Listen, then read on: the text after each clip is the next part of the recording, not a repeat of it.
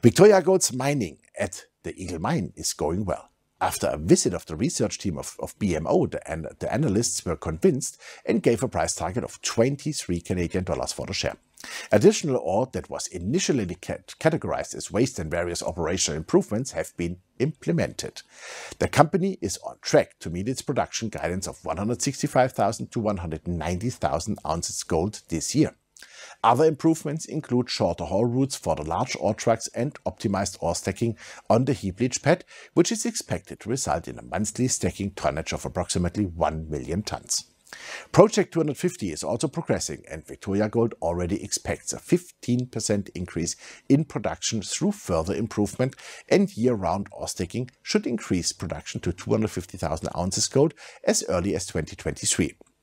The chart has now reached a double bottom in the pointed figure, and we assume that this is a great entry point into the stock. If the price turns, 15 Canadian dollars should be reached quickly. The further targets we see are at 19 Canadian dollars and then 23 Canadian dollars. Please note the disclaimer now shown. The shares discussed are part of the SRC Mining Special Situation Certificate, and I'm a shareholder in all companies. Thanks for watching us, and bye-bye from Switzerland.